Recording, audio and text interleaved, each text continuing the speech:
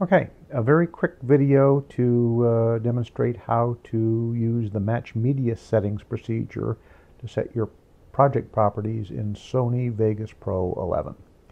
First of all, we go to File, go to Properties, then you'll see this little icon up here in the upper right that says Match Media Settings. We're going to click on that. Then we're going to use the Windows panel to navigate to a library which has our source footage in it. I happen to have set up a Sony Vegas projects library here, but you can use whatever navigation means you desire. I also have a captures folder here. I'm going to click on one of my source clips here. Happens to be this one. You'll notice that it's a 1920 by 1080, 59.94 frames per second clip. We're going to open that.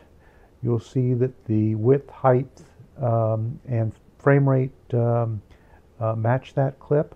Also, you'll notice this is a progressive scan clip.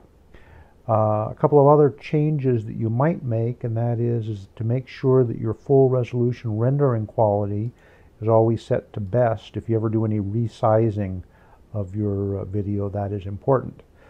Furthermore, if you happen to have a interlaced clip as your source footage, as evidenced by upper or lower field first here in the field order, you'll probably want to set a de-interlace method.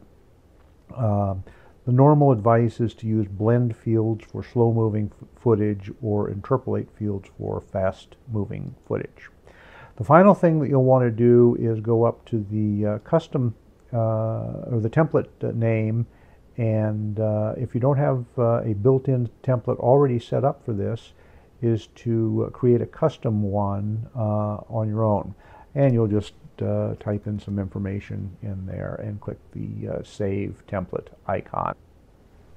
Finally, you click Apply and OK, and you're done.